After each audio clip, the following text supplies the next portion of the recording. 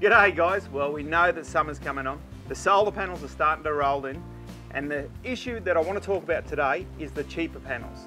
Now, not just because it's a rat's nest, but what happens on the end of this, where they connect up to your battery, is a couple of clamps.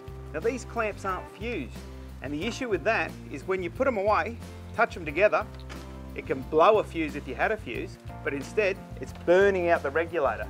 And right here is the regulator, and right there is a burn patch right in that.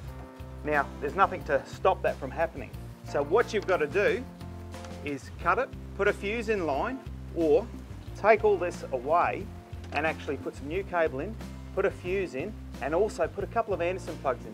That way if you want alligator clips, you can Anderson it together, and then when you pack it up you can take that away so it doesn't blow any fuses. And the other thing I want to just touch on is what we'll do in this case is we'll put an MPPT regulator in it.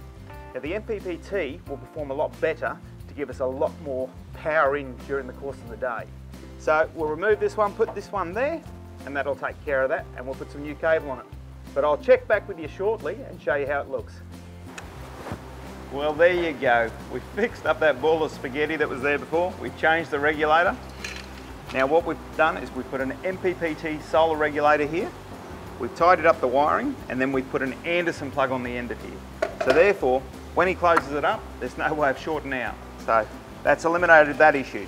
Then what we've done is we put an Anderson to Anderson lead in here, 10 metres long with 6mm. Now we won't get any voltage drop over that distance on some solar. Then we put on the end of it another Anderson plug with a fuse with alligator clips.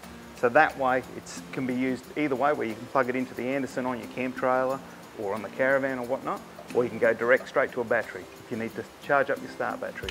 So that's the simple way of doing it, keeps it all neat and tidy.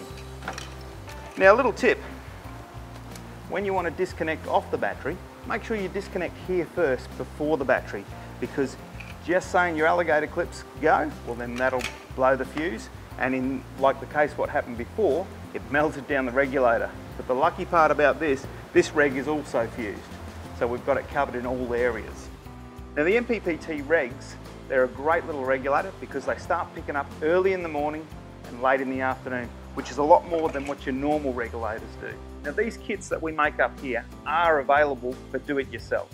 So just check out the website for that. And also, of course, you can just drop the panels off and we'll hook it all up for you. Make sure you come and check us out. We're at 7 Charles Court, just off Maroochydore Road, right beside the Bunnings Trade Centre. You can't miss us.